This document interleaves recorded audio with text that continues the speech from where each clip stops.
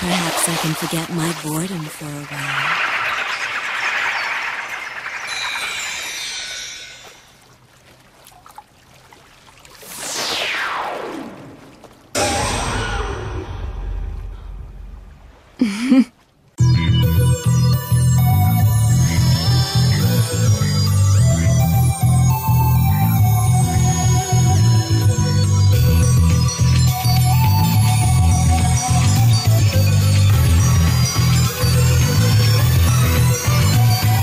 When development began on Darkstalkers, the team at Capcom planned to have 2 female characters in the roster.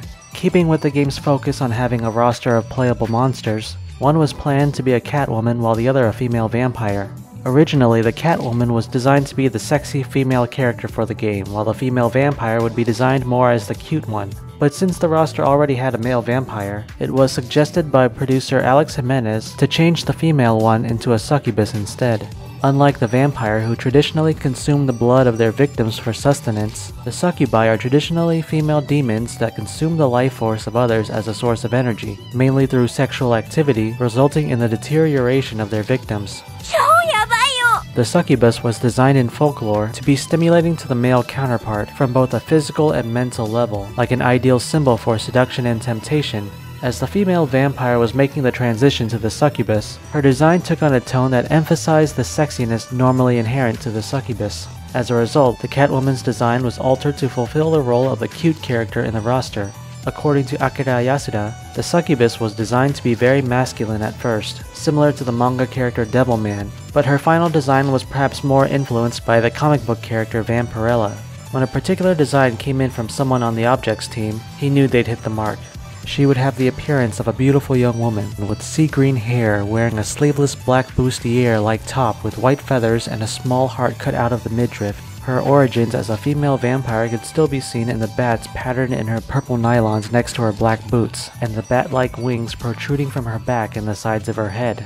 Those wings on her back aren't just for decoration, however, as they can also detach and transform into a flurry of bats that aid her in battle by forming weapons like blades, spikes, and drills, to a fully operational jetpack or handheld laser cannon. She could also create a physical mirror image of herself and had a human form where she appeared wingless and with blonde hair.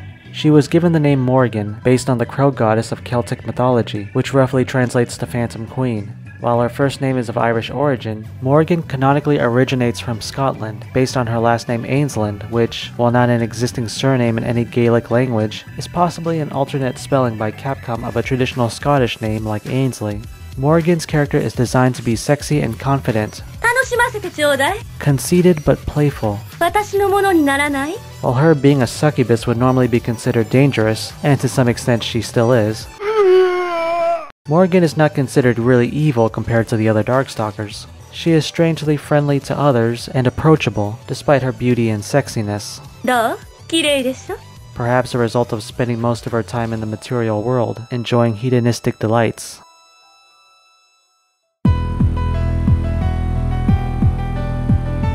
Morrigan was born in 1678 as one of the few remaining succubus in the demon world Makai due to her species' drastically decreasing population. She was raised by the Dark Lord Belial Aensland, the most powerful being in this demon world, who has quite the notoriety in the Darkstalkers universe. His strength is said to surpass all logical understanding, and in the hierarchy of Darkstalkers, Belial is the only character ranked as an S+ class demon, which is measured as being greater than 100,000 D class demons. He has mainly existed behind the scenes and has never actually appeared in the games outside of a couple pieces of promotional artwork and graphic novels where he is heavily obscured. Belial has been reported to have 4 arms and 4 eyes, with 2 of those eyes placed on the palms of his hands, and stand over 200 meters tall. His ancestry in the Aensland noble family spans back to the original ruler of Makai, Zaruru Aensland, but during his reign, Belial has never claimed Makai for himself or taken full control because he always considered himself and the demon world as being one and the same. Belial foresaw the future of Makai as being fraught with destruction unless a powerful life form is there to maintain the balance. Unfortunately, it would come at a time where he would no longer be alive to protect Makai, so he decides to place the future of the demon world and the Aensland family in the hands of his daughter Morrigan. Morrigan was a very special succubus, even among all of the Darkstalkers. She was born as an S-class noble at a time where a power struggle had already begun among the noble families of Makai. When she was first discovered by Belial, Morrigan possessed an enormous power within her that Belial believed she had no way of controlling at such a young age. If left alone and her power unrestrained, Morrigan may not only destroy the land around her, but herself as well. So Belial decided it would be safer for Morrigan to only attain her full power when he believes she is ready. Unbeknownst to her, Belial splits her soul into three. One third would remain with him until his death, while another third was stored in a pocket dimension. For the next 300 years, Morrigan grew up in the Aensland castle, where she was tended to by Belial's servants Lucien and Mudo. Life in the castle was boring to her, so she would frequently run away to visit the human world looking for fun, ignoring her duties as the future ruler of Makai. Unlike the traditional succubi, Morrigan is slightly different ecologically. Succubi in the Aensland family create a special secretion liquid in their body when they are either physically or mentally stimulated, which is then used to maintain their life. So if she were to be trapped inside a small secluded area like her castle, Morrigan would supposedly die from the lack of stimulus. It's during her travels to the human world where Morrigan encounters Dmitry Maximov, a vampire noble who sees her as his rival because she is to succeed Belial. One night, she is drawn to a strange power permeating from the human world, which turns out to be Pyron, the final boss in the first two games.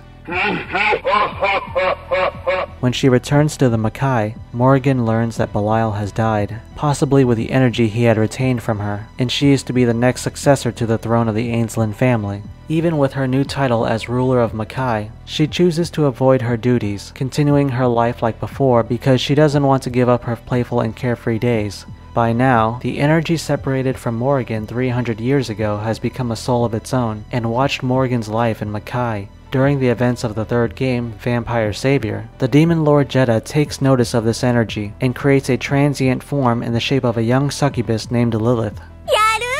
When Jeddah creates a new dimension called the Majigan, Morrigan and her castle are pulled into his creation, resulting in the showdown at the end of Vampire Savior. Morrigan senses Lilith during one of her escapades and realizes her origins. Their fusion results in Morrigan becoming more powerful, but still retaining the same personality and outlook on life that she had before.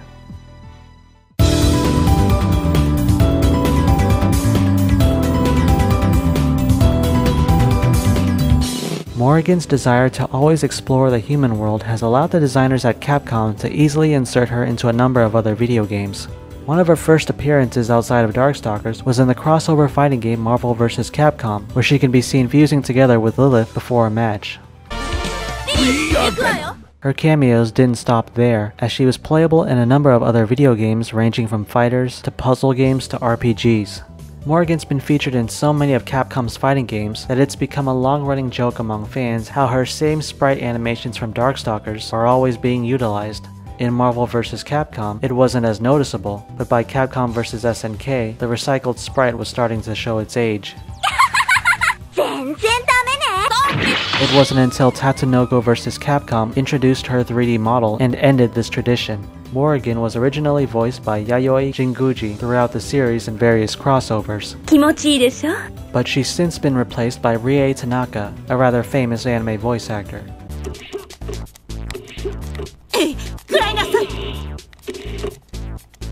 Oh!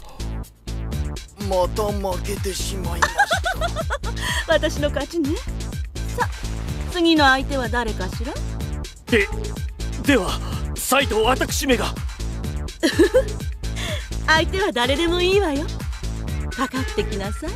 In the American animated series, she was given a Scottish accent, an idea that was revisited as recently as Marvel vs. Capcom 3. You need to strip off those prosaic morals. Show me your true form. Let it out. Since the beginning, Haruo Murata saw her place in Darkstalkers as occupying the same position Chun-Li did in Street Fighter II, with Morrigan being more adult by comparison. According to Akira Yasuda, when Street Fighter II was at the height of its success, everyone at Capcom was pretty much in agreement that creating a character to surpass Chun-Li's popularity would be difficult at best. At least that was the case until Morrigan came along. While Darkstalkers was never as popular as Street Fighter, Morrigan's developed quite a following on the internet, gaining a fan base that rivals many other female characters originating from Capcom or otherwise. Even her costume has become just as iconic, as it has been featured in a number of different video games and anime over the years. Morrigan has become the most well-known Darkstalkers character and made more appearances outside of her original games than any other character in the franchise. At this point, her fanbase arguably contains more people than the fanbase of the actual Darkstalkers games. It's a little hard to believe how much one character can manage to outgrow the series from which she came from like Morrigan has. Whenever there's an opportunity for Capcom's characters to come together in some kind of crossover, there's no doubt this succubus will be showing up in some form or another. Perhaps she can best be explained as one of those times the artists at Capcom really nailed down the type of character they were going for. Put simply, Morrigan is a character with an alluring personality and a body designed to exhibit her features as much as possible.